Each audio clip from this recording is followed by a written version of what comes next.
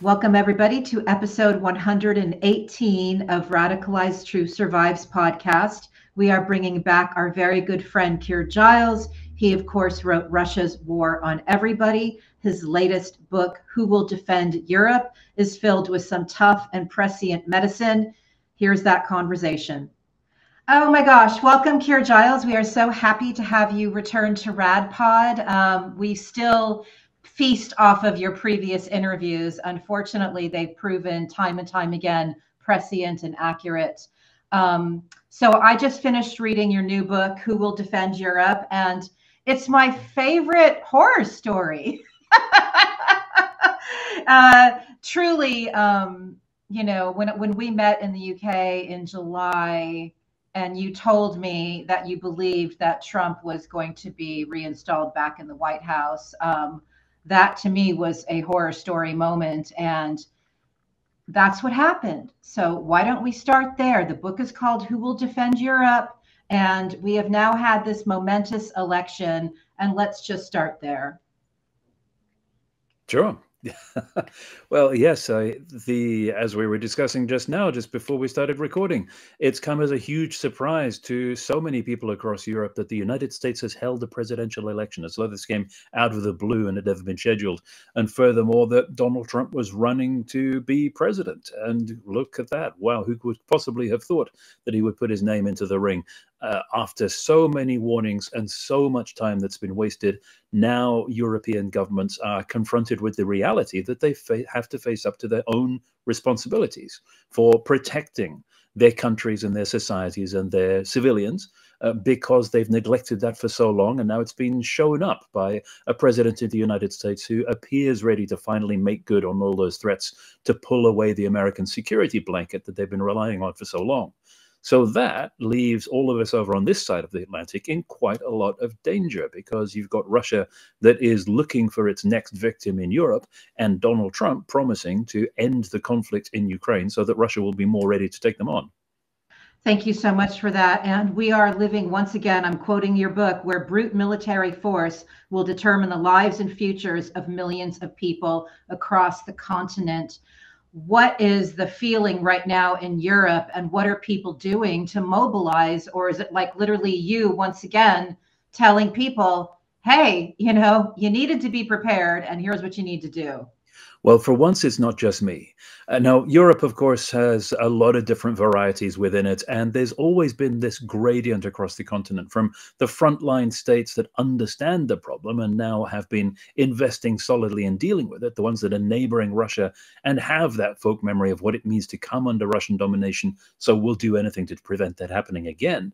They are the ones that are throwing money into rearmament and into civil defense to protect individuals and civilians. But then you go further west, and that's a phrase that recurs in the book. I talk about the countries west of Warsaw, the ones that have not woken up to this. You have an understanding across the continent among anybody that's paying attention that the danger is rising, but it doesn't penetrate the top levels of the political decision-making classes to actually get something done about it.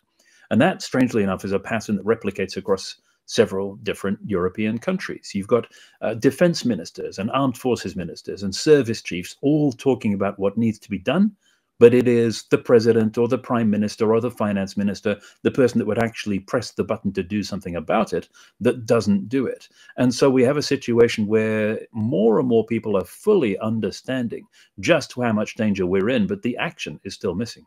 Can you just tell us a little bit more about what the next targets might be by Putin?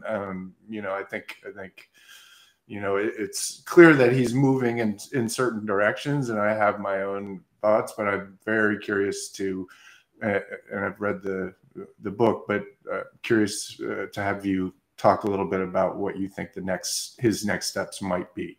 Well, I'm very deliberately not specific about that in the book, because this is a fast-moving and fast-developing situation. And of course, one of the byproducts of the fact that countries like Poland have reinforced their armed forces to such an extent, they've gone on this shopping spree, this crash rearmament program, they're not a soft target. They're making themselves a hard target, and that means that Russia is likely to look elsewhere. So the dynamics are shifting all the time, and where might actually be somewhere attractive for Russia to move next is also shifting as a result of that.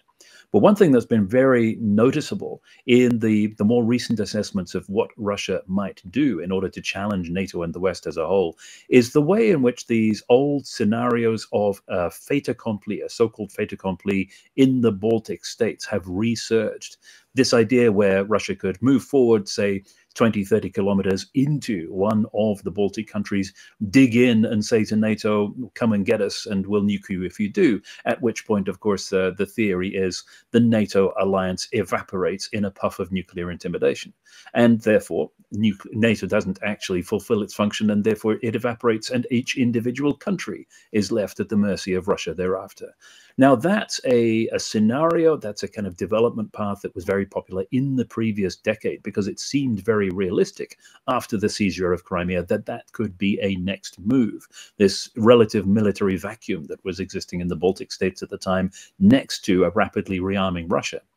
But then they disappeared off the table because NATO did the right thing. It set up the so-called enhanced forward presence in the 3 Baltic states and in Poland, multinational contingents from lots of different NATO nations, so that if there was a crisis with Russia, there didn't have to be a conversation about whether those nations would turn up because they were already there. So suddenly, at a stroke, all of these scenarios about Russia challenging one of these countries disappeared off the table.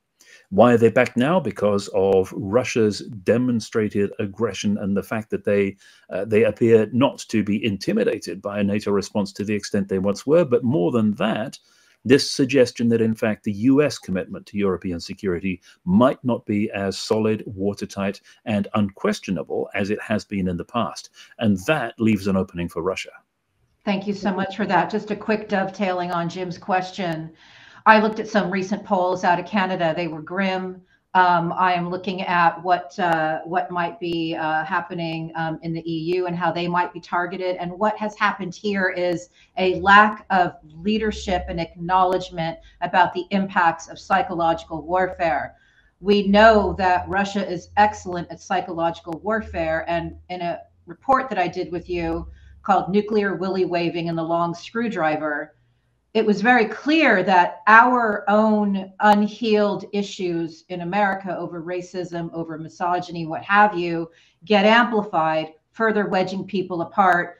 And clearly, we've seen millions of people vote against their own democratic governance.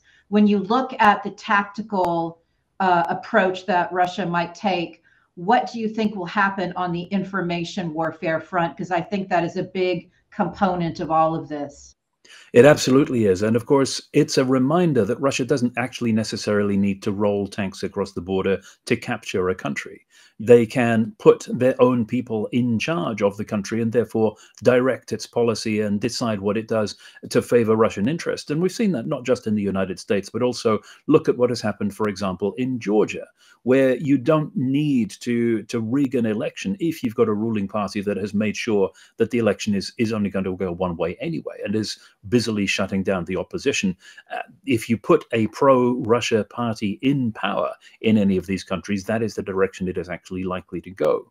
And of course, that ties in with the promises that we've heard from Trump that now that people have voted for him a second time, they won't ever need to vote again. It's precisely the same pattern. High fidelity. So my question for you is, I'm a very simple man, and I view what is occurring right now is that Putin ultimately wants the globe. He wants liberal democracy eradicated. He wants his people in power in every country he can control. He is a baboon bearing his fangs at the rest of the world, as you said, waving his nuclear willy. Do you feel that the recent decision by the United States, France, Germany to allow missile strikes into Russia is the Western world finally starting to bear its fangs back, or is it too little too late? It's certainly too little. It's certainly exceptionally late. But what the reasons are behind this last-minute decision by the Biden administration, and let's not forget, it's the United States' decision that has unlocked suddenly what the UK and France can allow Ukraine to do with their own weapons that are reliant on US technology. A whole other separate issue that's causing panic attacks across Europe when they realize their dependence on the United States. We don't know what the rationale behind it is because as yet there hasn't been any coherent explanation by the Biden administration for why these things are suddenly happening. The slight easing of restrictions on where you can fire ATACMS into, the loan forgiveness, which was, of course, a byproduct of the fact that Congress stepped on the hose of aid to Ukraine for so long, the release of anti-personnel mines, etc. It's all happening. But the closest we get to any understanding of why it's happening is, again, these anonymous leaks to US media, presumably by people within the administration that think this is a terrible idea and want to give Russia as much warning of it as possible. Because really the first clue that Russia ought to have had that ATACMS were now freer for use was when they suddenly started landing in areas that they still thought was a US mandated safe zone. Instead, they get these back channel warnings of what's going to happen so they can prepare accordingly. So we don't know why it's happening. And Ukrainians and people who back Ukraine have every right to be not only glad that these decisions have finally been taken, but also sickened that it has taken the political change in the United States for them finally to be approved. You can't help but think about how many Ukrainian lives, not just on the front line, but women and children behind the lines in the cities would have been saved if these decisions had been taken more promptly. Thank you so much for that. The public is willfully underinformed throughout the West. That is something that you repeat in your book. And I believe it's been cheap petrol that has delayed effective actions and sanctions over and over again. But why do you think leaders continually act and have been acting like it's someone else's problems, it's not so desperate, and sort of dialing down this looming threat? And maybe, because right after you mentioned that in the book, you bring in a World War II analogy. So this might be the place for people who need some sort of framing. But why has the desperation not been there until maybe this moment, this post-election moment in America? There are a lot of different reasons why European politicians have been in denial about this. Partly it's politically inconvenient because it upends a lot of their assumptions about how you manage a country and what your spending priorities are. But also it takes a leap of imagination because this is a situation which is unknown, unheard of throughout the entirety of their education and their political life. This American underpinning, this underwriting of defense of Europe, which has been effectively in place for 80 years, far longer than any of these people have been in their jobs, is now no longer something that you can take for granted. That is unimaginable situation, number one. Number two is the return of a megalomaniac autocrat who is intent on territorial expansion in Europe. That's supposed to be something that is the stuff of history, the 19th and the 20th centuries, Napoleon, Hitler, Stalin, and so on. And yet here it is roaring back again. And that takes an adjustment of mindset and an adjustment of understanding of priorities that is coming extremely difficult for some of the politicians who are confronting the problem. And so the problem is not confronted until it is shoved in their faces by, for example, the re-election of Donald Trump. Even then, sadly, if the past performance is anything to go by, we may not get the action we need. Because how many alarm calls have there been in Europe over the last 20 years? And how many of them had this snooze button hit on them? I worry that, again, it might be more convenient to ignore the problem and hope that it will be somebody else in charge by the time it bites. As I'm sure you know, it's been reported that an ICBM was used on Dnipro. It obviously did not have a nuclear warhead, but seems clearly to me to be effectively psychological warfare to, tell Ukraine, hey, we can nuke you anytime we want. I just wanted to hear you talk a little bit about kind of how that nuclear fear, affects these sorts of decisions and kind of in my view at least, leads to a lot of this inaction, because there seems to be this kind of existential threat looming over the whole conflict. Well, first of all, the missile itself. Yes, this is a psychological weapon because the military utility of it is close to zero, and it's not even a particularly effective weapon for killing innocent civilians and destroying their homes. There are much more efficient ways that Russia can choose of doing that. But the target audience for this is not in Ukraine. It is Ukraine's backers across the West, and in particular, it's those people within the US administration and within the United States more broadly who are dead set against supporting Ukraine fully because they argue this will lead to some kind of devastating response from Russia. This is a gift to them so that they can point at it and say, look, we were right. Russia is escalating. This is dangerous. This is provocative. We must dial back the support for Ukraine instead of ramping it up. So in a way, of course, this is just a continuation of Russia's long-term program of nuclear intimidation. It's simply that over recent months, they found different and more innovative ways of turning up the temperature. You'll have heard, of course, that there have been adjustments to what Russia calls the fundamentals of state policy in the sphere of nuclear deterrence, which everybody else calls Russia's nuclear doctrine. They've milked that for all they were worth, because that's the discussion they were having back in September, very publicly saying, we're going to change this. Now they change it and publish it with the timing in response to the possible relaxation of these restrictions on NATO ATACMS. There are plenty more tricks up Russia's sleeve that they can use to throw like bones to those people who say there is escalation and it's only Russia that can escalate, and this is highly dangerous. It seems to me that there is a failure of imagination upon the part of the leadership. It seems like they are continually acquiescing to Putin's red lines. It seems that they are afraid to make a stand against this megalomaniac, as you call him.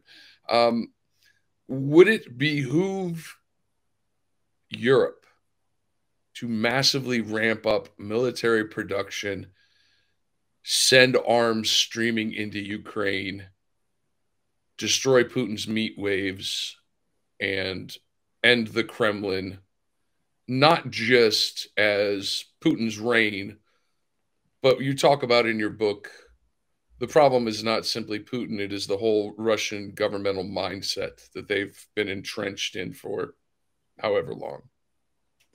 Well, not just Putin and not just the Russian government, but actually Russian society as a whole, because let's not forget what Russia's armed forces do and the way in which they do it, and the impact on innocent civilian victims in Ukraine is something which earns the wholehearted approval of broad sections of Russian society. So yes, it is not just Putin. As for the first part of your question, should European governments ramp up their defense industries, rearm, remilitarize to deal with the threat, and first of all, to deal with in Ukraine?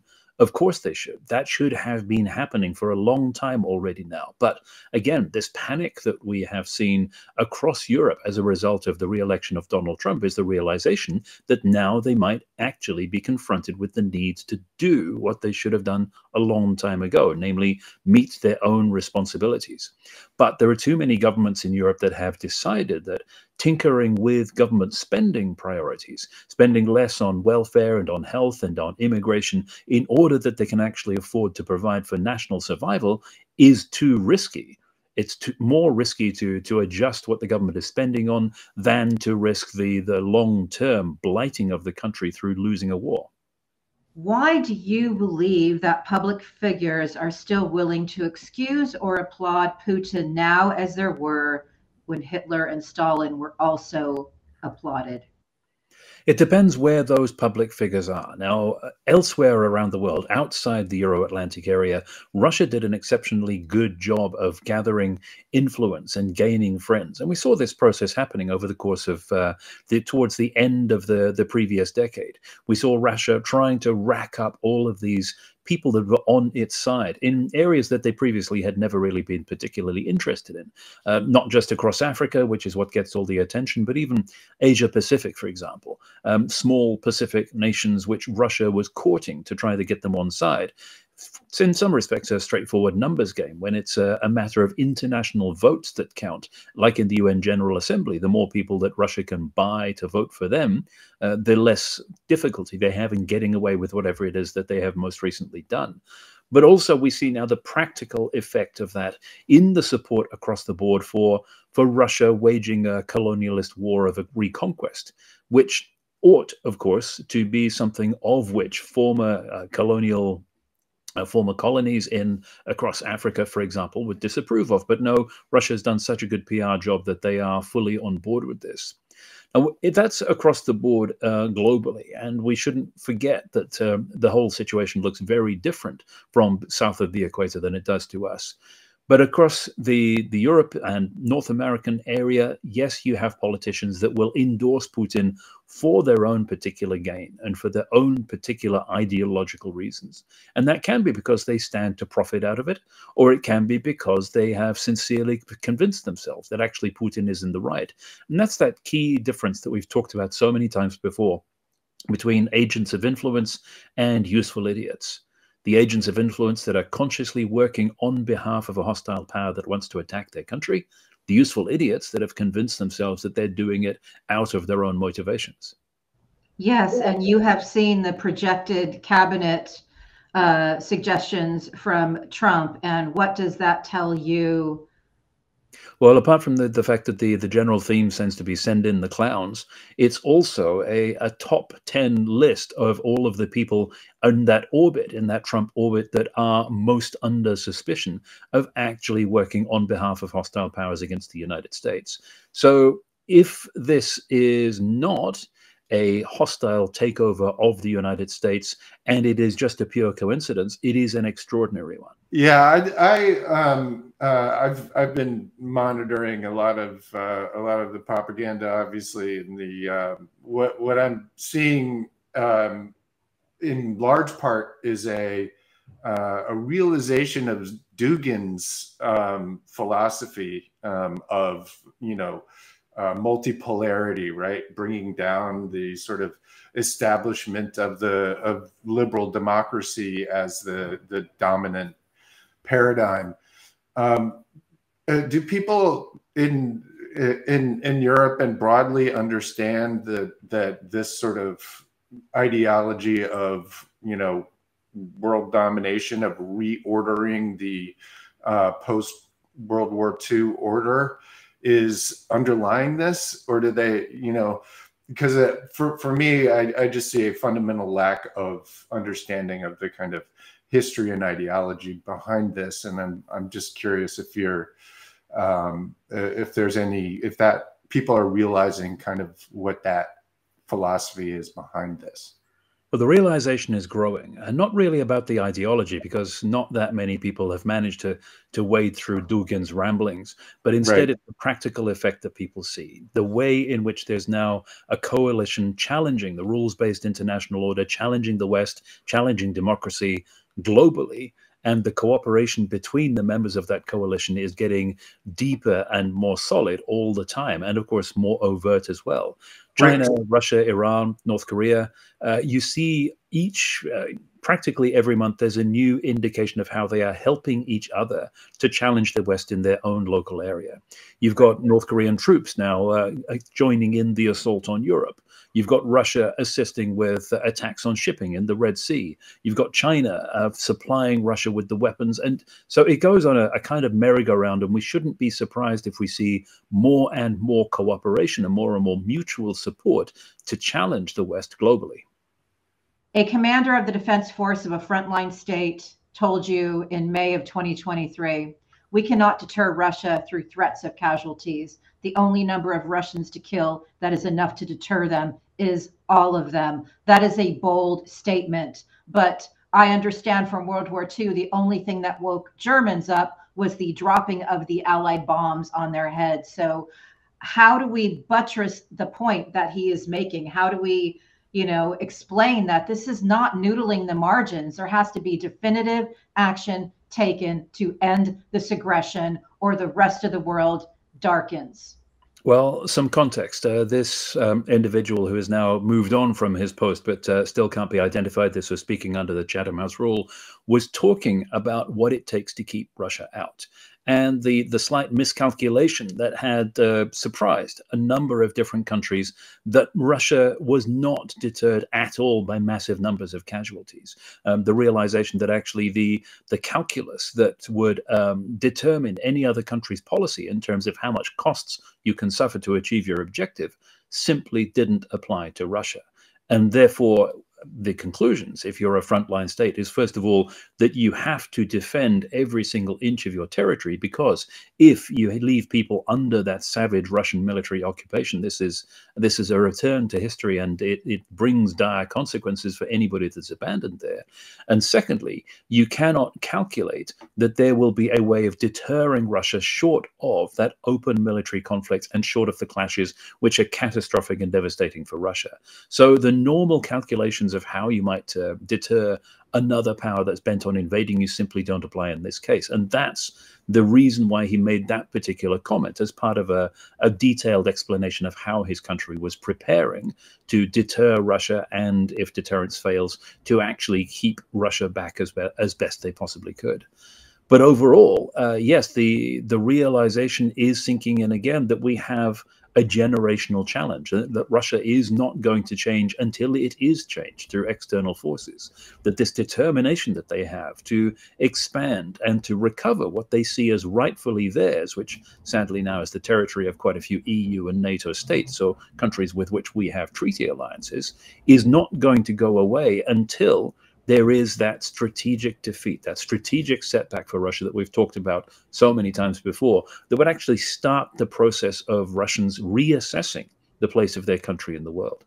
Thank you so much for that. We have been frontline fighters in the information war here in America, trying to thwart the threats to reality. And there is another line here from a former commander from a Baltic state.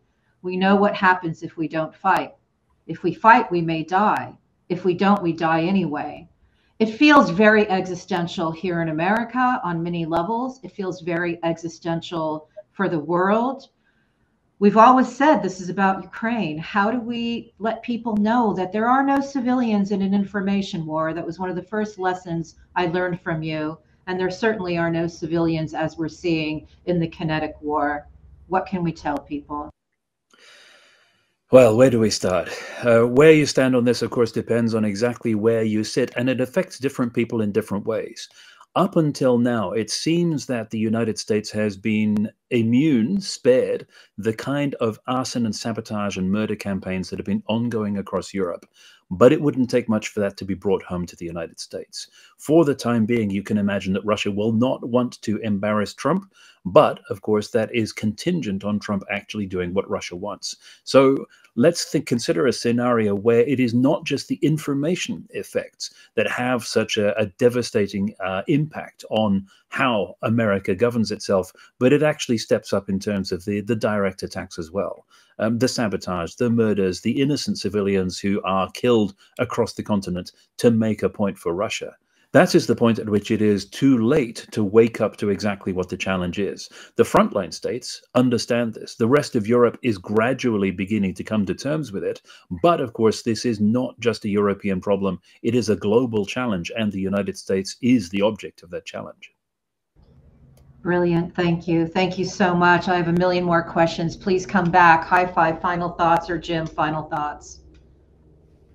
My final question is simply this. What we were discussing earlier with Jim's question was known colloquially as Pax Americana, right? The post-World War II order. I would offer the fact that Pax Americana has expired. My own thoughts on this are that we need Pax Terra, in which all liberal democracies arm themselves heavily. You know, right now, 72% of the planet exists under authoritarian dictatorships. Is it time for us to... our options are basically surrender or fight, and not just fight Putin, but also take on MBS, MBZ, Xi, Kim Jong-un, all of it. We need to start putting our foot down. Do you see the will to power in the leadership of Europe to do that? No, that fight is already underway, and some countries have chosen to actually engage in the fight. Others will either realize too late or not too late that they need to join it, or they may simply decide that rolling over and surrendering is the safer and cheaper option.